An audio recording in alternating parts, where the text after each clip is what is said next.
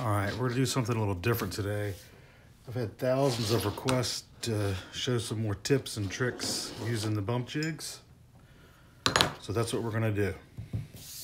And what we need are the jigs, some knives, a couple rulers, square. We'll throw in some weights. They might come into play. And since we already have our coffee, we'll just jump right in. All right, let's start with patterns. And yes, cereal boxes make great patterns. Let's say you have a wallet and you need 2 of these. Now the old way to make a pattern,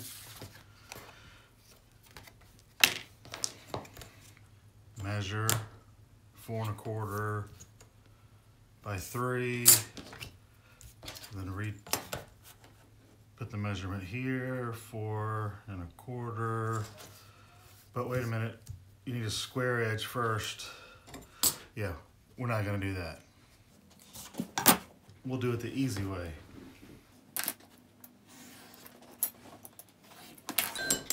Make a square. Now, no measuring. Straight bar jig, set it right there. Keep your fingers on there. Keep it straight.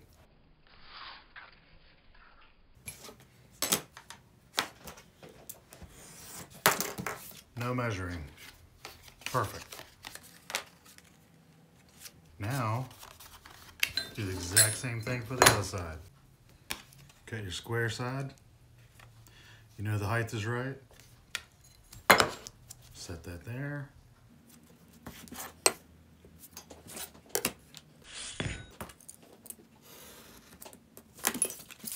Now that is the exact same thing as that pattern. And it took about 10 seconds. All right, let's translate that into some leather. All right, so don't need pins, don't need a ruler. Just need a straight edge and a corner.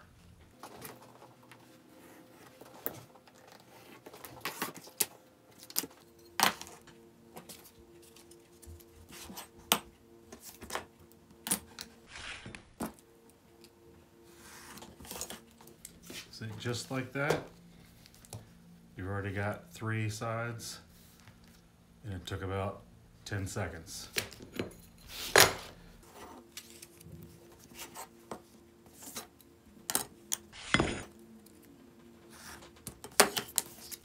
Now that is exactly the same as your pattern. Now, to get this curve on this leather, you can just bump the leather up to your bar, bump the pattern up, and trace. And there you go. Now you can freehand cut this or find the right arc jig that fits that circle, and it is that one. So, take a scrap there and cut. Now we want to get rid of these points. Just bump that arc up to that bar, and there's your point. Cut it off. Do the same on the other side. Cut it off. Now it's perfect. Let's shift gears here a little bit. Let's do some lettering, which we all want straight. Well, you can use this bar as a straight edge for lettering.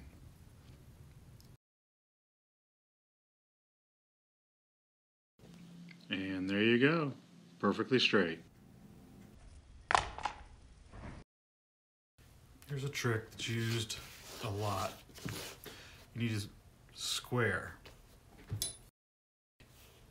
Bump your leather right down to that bar. Put your square on there. And cut. Perfectly square. Okay, you're making this wallet, and it has rivets all the way around it, and you need to transfer these holes to this piece. Grab a corner jig, put it in the corner, bump it to the corner, and transfer your holes.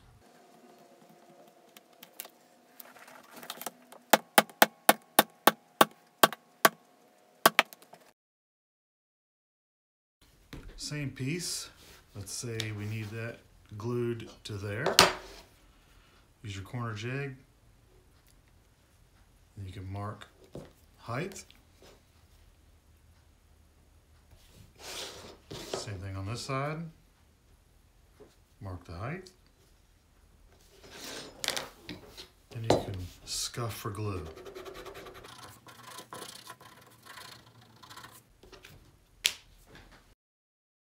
Let's talk about logo stamps, 3D stamps, whatever stamps you want to put in down here in the corner. And you've got this stitching line, or you will have a stitching line by the time you're finished. And you need that to be straight, perfectly in that corner. Grab some stamps. Let's see, logo, a dolphin, some of your 3D stamps. Longhorn. All right, let's do a few of these. All right, let's make some stitch lines. So this is theoretically where your stitches will be.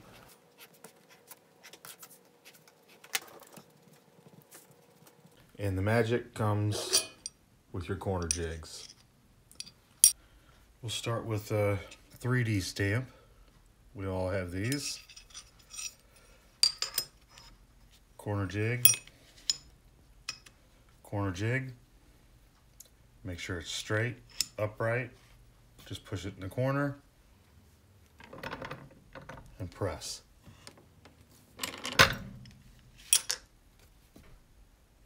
There you go. Let's do one more 3D stamp. Let's do a dolphin. There's your stitch line. Put your corner jig in, your other corner jig in. Get your dolphin upright, unless you don't like them to swim. And there you go. Perfectly straight. And if you don't have an arbor press, you just have something heavy, not a problem.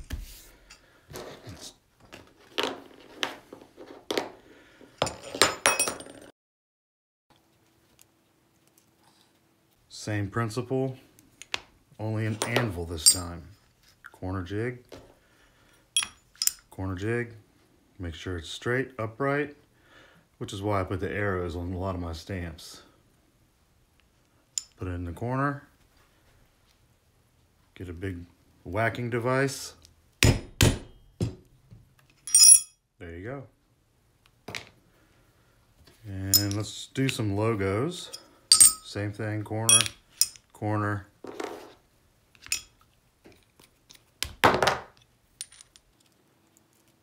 Make sure it's upright. Got my arrows, barely. In the corner. Whack it.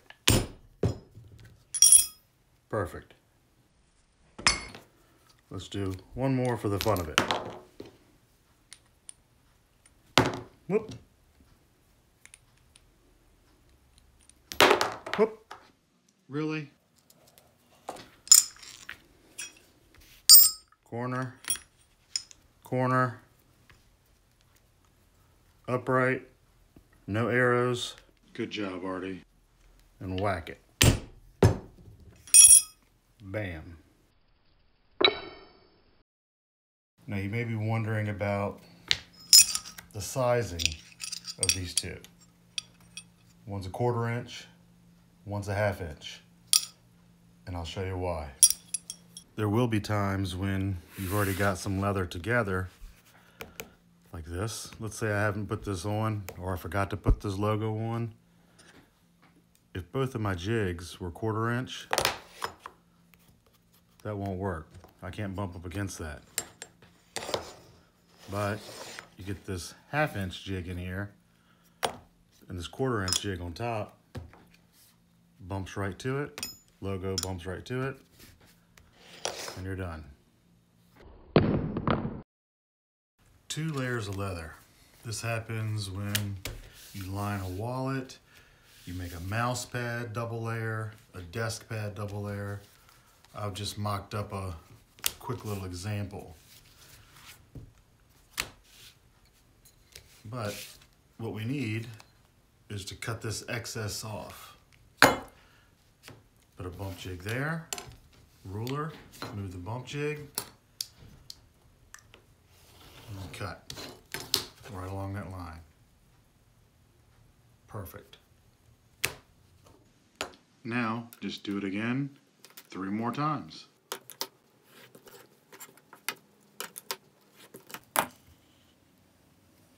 I think I made a coaster.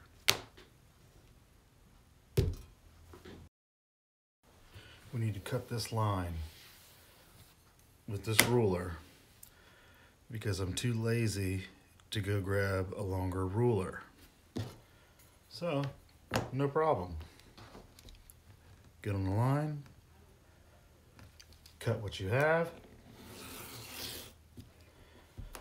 put the bump jig there, slide your ruler to wherever you need it, and keep on cutting.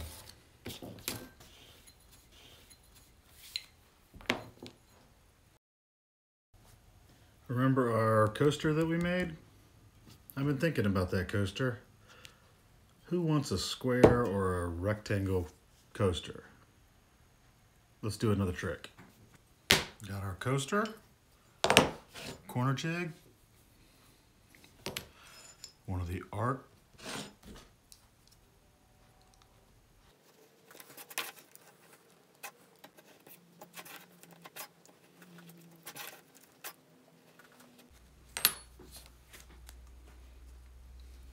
well, what do you think?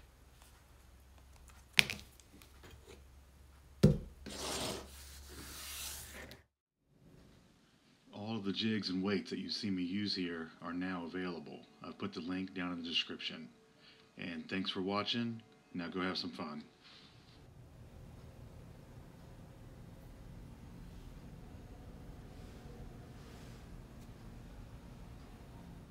What are you waiting for? Go.